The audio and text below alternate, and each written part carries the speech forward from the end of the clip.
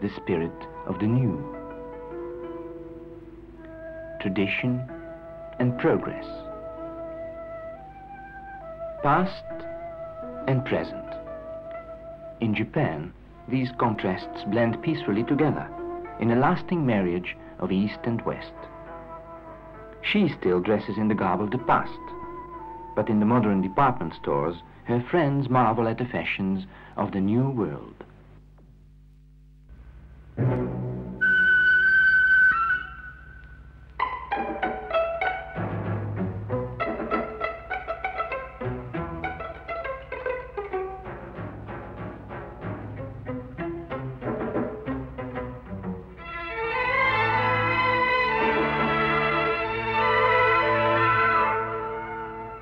No less fascinating are the products of modern technique.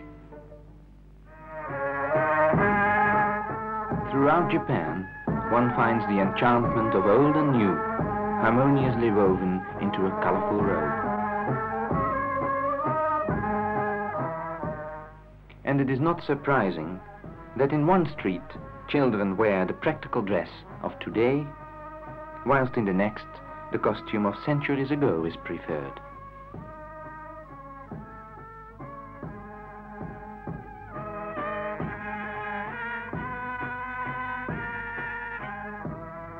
The soap bubble world of the toddler makes way for the idealism of the young man, searching for universal peace and demonstrating against what angers him.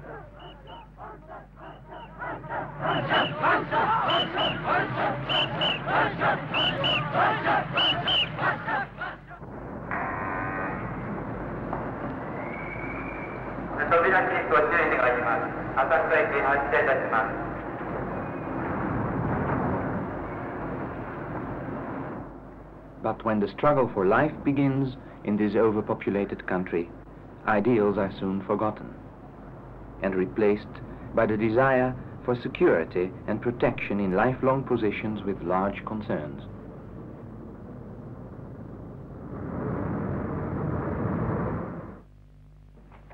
In endless crowds, the men go to work. Many to a stuffy office or a drafty workshop.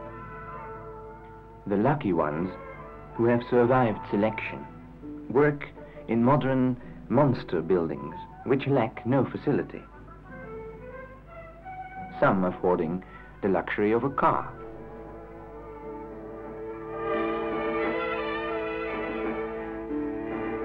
Japan is the most modern and prosperous country in Asia. Its railways rank among the best in the world.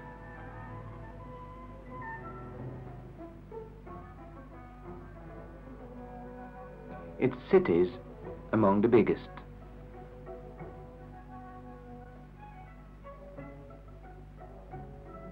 Its industries among the most developed. This is the outside of Japan, the image of a modern Western society. But the Japanese character has its roots in age-old traditions.